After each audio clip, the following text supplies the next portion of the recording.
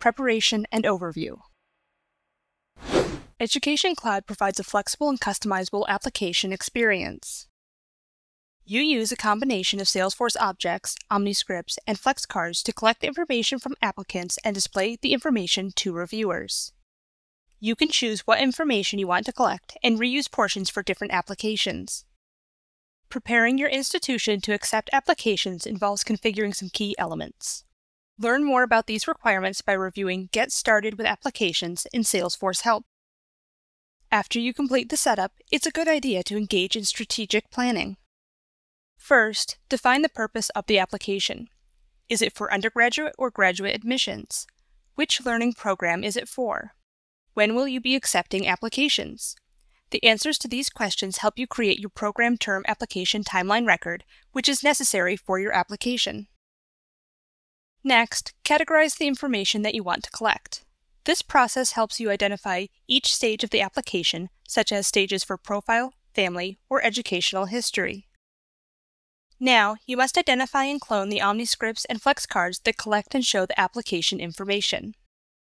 Use OmniScripts to collect the information from applicants and FlexCards to show the information for reviewers. Let's look at the overall process of creating an application. To begin, create the application stage definition records for each stage of the application. Then, identify the OmniScript or FlexCard that Salesforce must use to render each stage of the application. Next, indicate how the application is put together by creating application render method records and application render method assignment records. Application render methods identify the OmniScripts or FlexCards that Salesforce needs to render each stage of the application.